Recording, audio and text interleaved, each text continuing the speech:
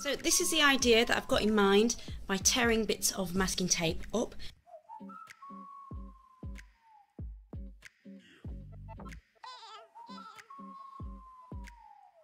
So it's already touch dry because it was a very thin coat.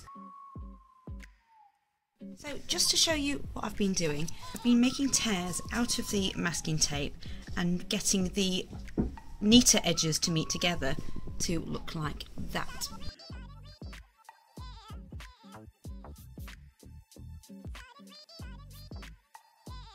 So I've used that technique for 2 of the boxes and I've left the 3rd one blank because I want it to be in the middle of this to break it up.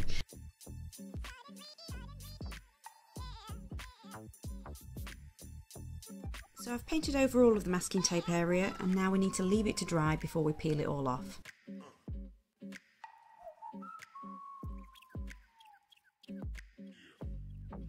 In a bowl I've got an equal amount of SLOAN dark wax and some wood silk lavender polish, and I'm going to apply that, mixing it together with a lint-free cloth and only going over this section.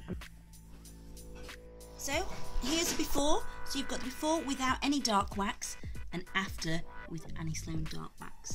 Then to take any excess wax off, just dab a new lint-free cloth into the clear wax and just wipe it again. And there you go, the finished project.